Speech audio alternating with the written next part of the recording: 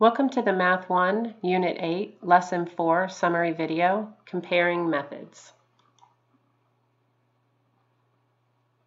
This lesson is a practice understanding task which takes concepts you've been working on and applies them to new situations. The purpose of this lesson is to introduce the zero product property, practice factoring and solving quadratic equations, and provide mathematical justification of these steps. So prior to this unit, we only knew how to solve algebraic equations by using inverse operations and the properties of equality. So using those inverse operations applied to both sides, isolating the variable, and then we would get the solution. So in the last couple of lessons, we have been learning how to factor expressions, algebraic expressions. And so we're going to look at this one equation and how we can solve it using the traditional inverse operations method versus the factoring method, which is what we've been looking at in the last couple lessons. So if we use our traditional inverse operations, we know that we would need to add 25 to both sides of the equation. And this would equal 0, negative 25 plus 25. So on the left side of the equation, we'd be left with x squared equals 25. And then we know that we still need to get x by itself, and so the inverse of squaring would be to take the square root of x squared.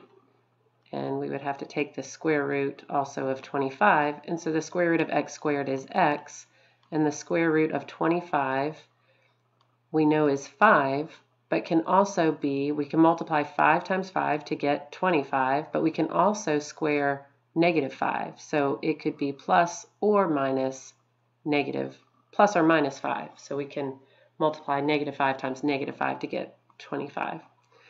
When we look at factoring this, we're looking for those binomial factors, and so we're saying we know that the first terms have to multiply together to give me x squared, so that would be x times x. And we know that the last two terms, here and here, have to multiply together to give me 25.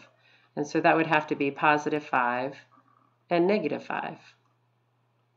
And we know that the middle term, the x term, the b term of our trinomial that we've been looking at, we get by multiplying the outside terms, negative 5x, and the inside terms, 5x. And when we add those together, we get our middle term of our trinomials that we've been looking at.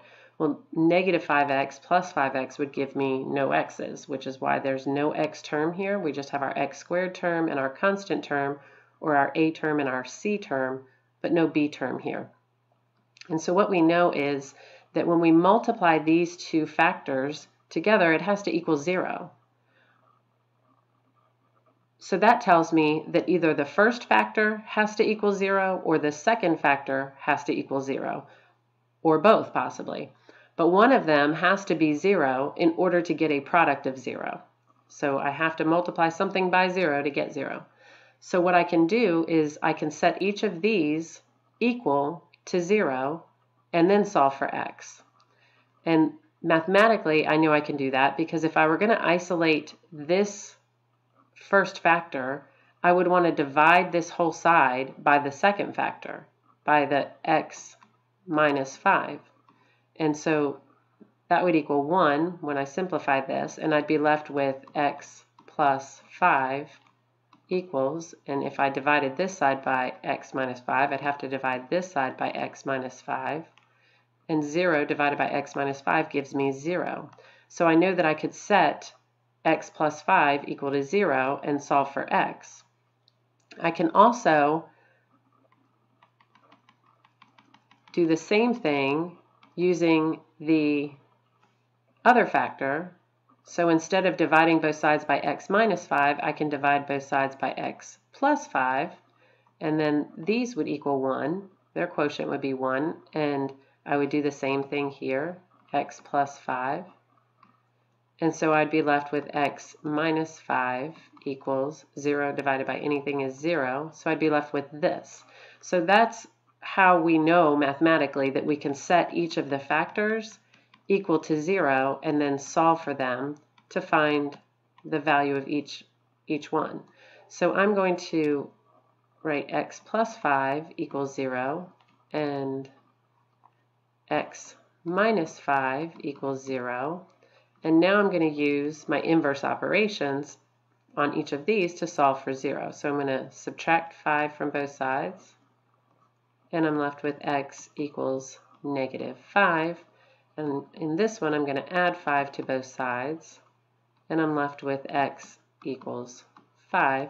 So again, I have x could be negative 5 or positive 5, which is the same that I got using the traditional inverse operations method. This process here is called the zero product property.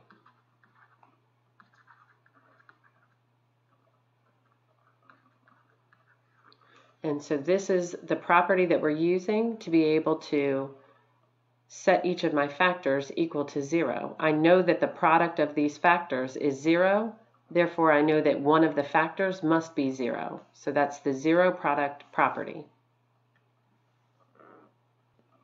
Let's look at another example. So here, if we're using that traditional inverse operations, we know that we need to combine our like terms, so we're going to add 21 to both sides of the equation. And that equals 0, so we're left with x squared on this side, and on this side we're left with 121, and we're going to take the square root of both sides. And we know the square root of 121 is 11, and the square root of x squared is x, and we know that it could be positive or negative 11. On this one, we need to actually move the 100 to the other side of the equation using inverse operations. So we've got 100 over here. We need to get rid of it, so we're going to take it away. So we're going to take away 100 or subtract 100 from both sides of the equation. That leaves me with 0 on this side. And on this side, I have x squared minus 121.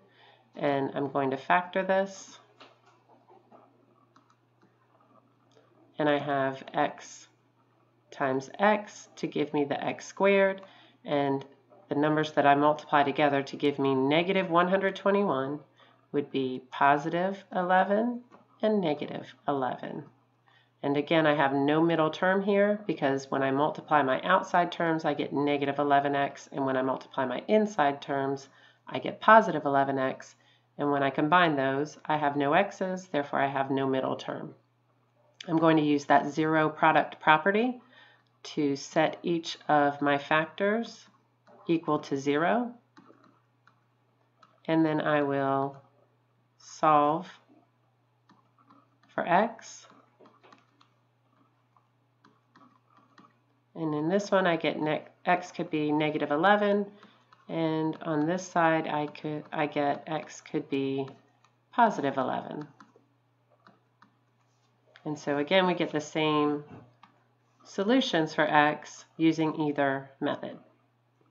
In the next section of the lesson, you're asked to determine which method you would choose to solve each equation and why, and then actually solve it. And so we're going to look at and see if we can, we're going to look at a couple of different problems. This first problem,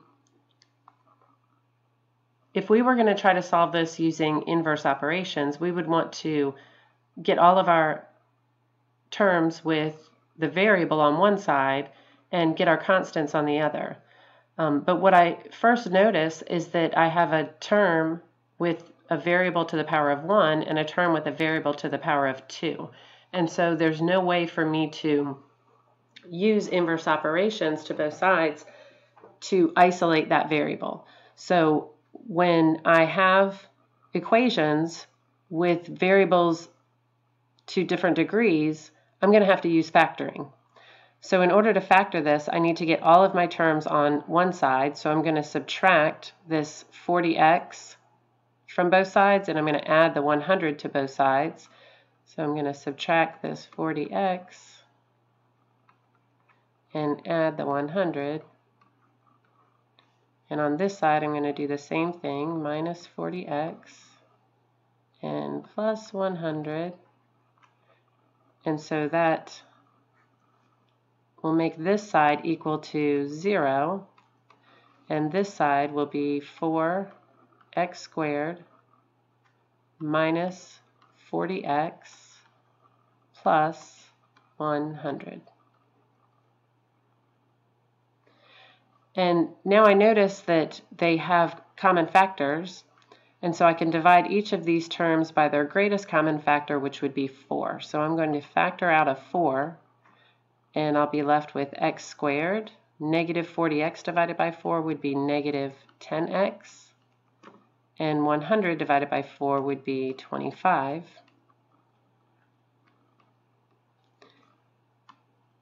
And so I'm looking for my factors that would give me that trinomial. I know my first terms have to be x because they have to multiply together to give me x squared. I know my last terms have to multiply together to give me 25, but I notice that they have to add together to give me a negative 10. So the only numbers that I can multiply together to give me 25 are 25 and 1, and 5 and 5, and negative 5 and negative 5.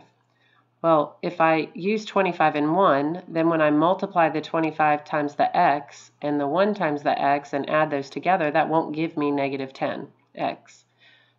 If I use positive 5s, when I multiply the positive 5 times the x here, I get 5x. Positive 5 times the x here, I get 5x. That will give me a positive 10x. So I know that it has to be negative 5 and negative 5.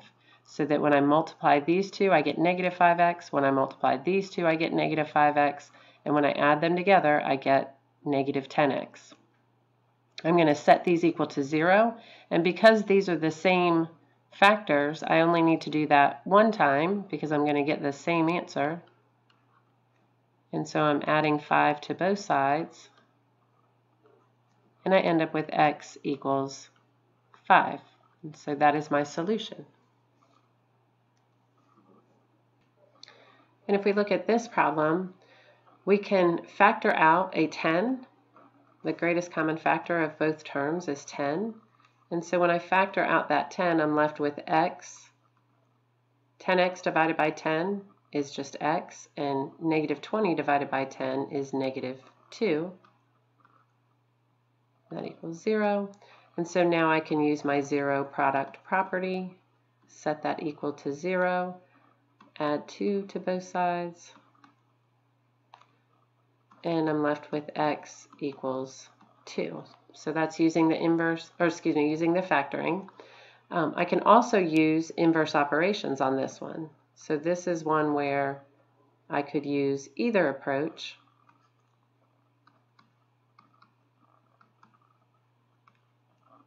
And I'm dividing both sides by 10. And I end up with x equals 2 again.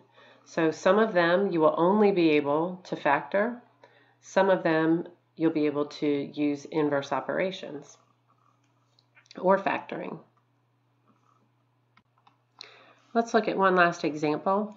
If we were to try to solve this using inverse operations, we would need to first add the 20x to both sides of the equation. And we would end up with 10x squared equals 20x. And so what most people would do is they would try to divide both sides by 10x. Well, we can't divide by x because we don't know what the value of x is. And because x could be any value, including 0, if x were 0, we know that we can't divide numbers by 0. And for that reason alone, we can't use inverse operations when solving this type of problem. Additionally, we know that we would need to eventually take the square root, and so if we're not taking the square root of this x squared and thereby taking the square root of the other side, we would be missing out on one of the numbers. So we would only end up with the positive number or the negative number when we're using division instead of taking the square root of both sides.